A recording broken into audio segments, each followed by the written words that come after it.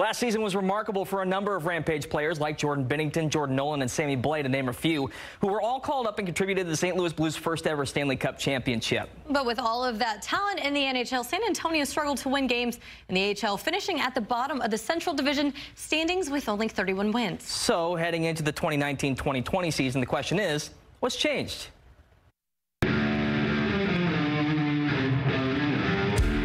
One thing the Blues' run to the Stanley Cup final brought to Rampage players this year, it's hope.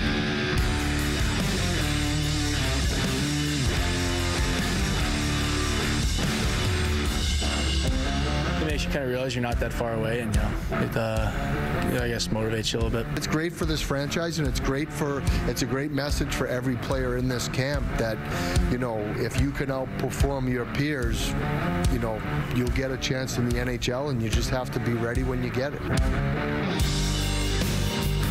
But while the parent team's success was impressive, the Rampage are ready to turn the page in more ways than one. We brought in new blood. I think we're going to be a younger, quicker team. We certainly did want to get younger. We wanted to have guys that were here hungry, that wanted to, have success here, but also have the opportunity to play with St. Louis. Our leadership group has kind of changed, but they've been great, and they've done a really good job of kind of making everyone feel comfortable and bring the young guys in, and that's huge when guys are feeling comfortable on the ice, and you can just play your game. So everybody who's here wants to work, wants to improve, and wants to get comfortable. And the more we have people with the right attitude, the right mindset to be here, the better we'll be off. With only a week of practices and 2 preseason games under their belt, expectations are tough to gauge. But San Antonio only has one goal in mind. Personally, I just want to win hockey games, and because when we're winning, it's more fun everywhere. Everybody enjoys it more, and that's our goal for this year.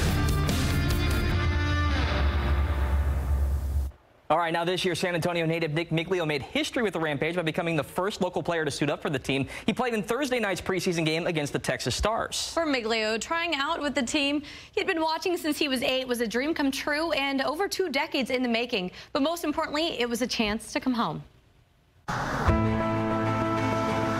Most kids don't know at age 5 what they want to be when they grow up, but that's not the case for San Antonio native Nick Miglio.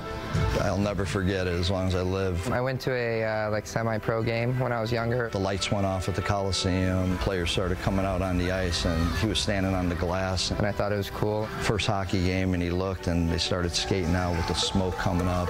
My dad said I kept talking about all the armor that the players had. He goes, wow, look at that. He goes, look at all that armor. He goes, I want to do that. The next day I went to a learn to skate class and fell in love with it. But it wasn't just knowing what he wanted to do, but where.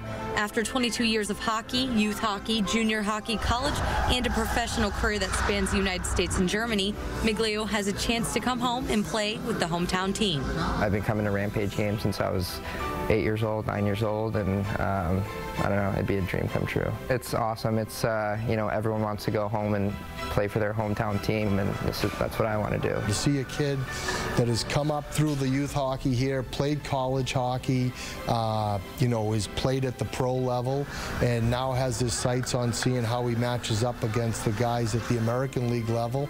I think it's a great story, and obviously one of perseverance. The story doesn't stop there. In his AHL preseason debut against the Texas Stars Thursday, the left wing tallied 2 assists and was named the game's 3rd star. For me to, have a good game and show that I can play here, that's all I could ask for, and just wanted to show that I can play. But that's every little kid's dream. That's kind of what I envisioned, and I've always kind of had that dream, but for it to actually come true is something else. So, it's pretty special. All right, here's a look at the regular season. The puck drops on Friday night at 7 p.m. for the first game for the Rampage of a 4-game season-opening homestand at the AT&T Center against the Manitoba Moose. And after that, they'll host the Tucson Roadrunners Sunday at 3 p.m. KSAT 12 has teamed up with the Rampage to give out tickets to select games this season. Congrats to Jody Stenzioni. You won tickets to the Rampage home opener this Friday. Someone from KSAT will be in contact with you tomorrow about claiming your tickets. We'll be giving away tickets again next Sunday for the October 11th game. Make sure to enter for your chance to win. The Rampage also have a new look for their Chimuelos night this season. They experimented with the alternate name last year for Dia de los Muertos, and it was a big hit. On November 2nd, the team will don the Chimuelos jersey again when they host the Texas Stars. KSAT 12 will also be giving out tickets to that game. Make sure you go to the Rampage website to sign up for your chance to win.